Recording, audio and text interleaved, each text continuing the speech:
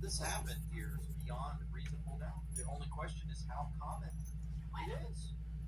He posts a video from 2000 years. Yeah. Liz Harrington, the most secure election in history. Here's a woman stuffed the ballot box in broad daylight, Gwinnett County, Georgia, November 2020 election.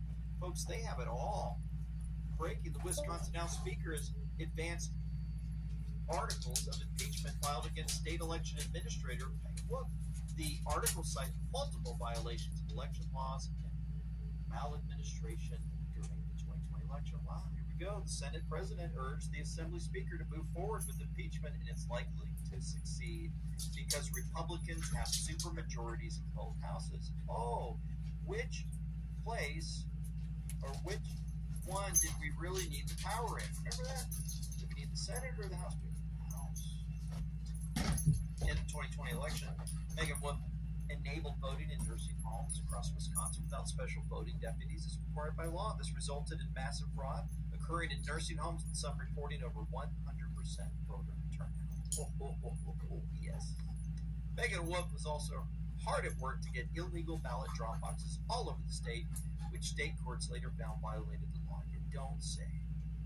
Republicans are finally getting a grip. This is amazing to see. Is it not? I think it is. Before we go there, folks, just want to remind you, we're at andweknow.com. You can find everything there, truth, hope, faith, freedom, our videos, and more. You can join our fellowship member program where you get merch discounts, monthly newsletters from LT, special merch packages, exclusive event invitations. We also have an amazing event coming up on August 11th through 18th, 2024. You can join me on a cruise ship in Alaska. My family will be there, and we will have special guests like the Isaac singing for us.